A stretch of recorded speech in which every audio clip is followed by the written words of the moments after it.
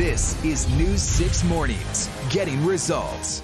It's time for Ask Trooper Steve, where we answer the questions you send in. And Steve, today we're talking about license plates. License plates in 2020, right? Right. Can't get too weird, but this is the question. Why did I randomly get a new license plate in the mail? And it's not because it's 2020. Let me just clarify that. I thought I was being funny.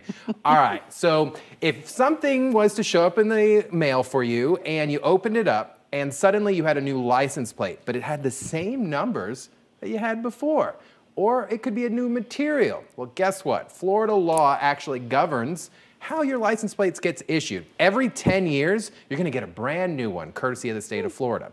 Part of that is because it goes through different transitions. It goes through different looks and materials. Nowadays, if you feel the one now compared to 20 years ago, it's a completely different license plate.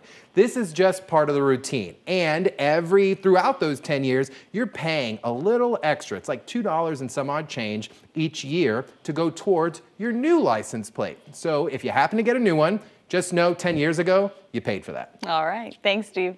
If you have a question you want to ask Trooper Steve, go to clickorlando.com/asktroopersteve.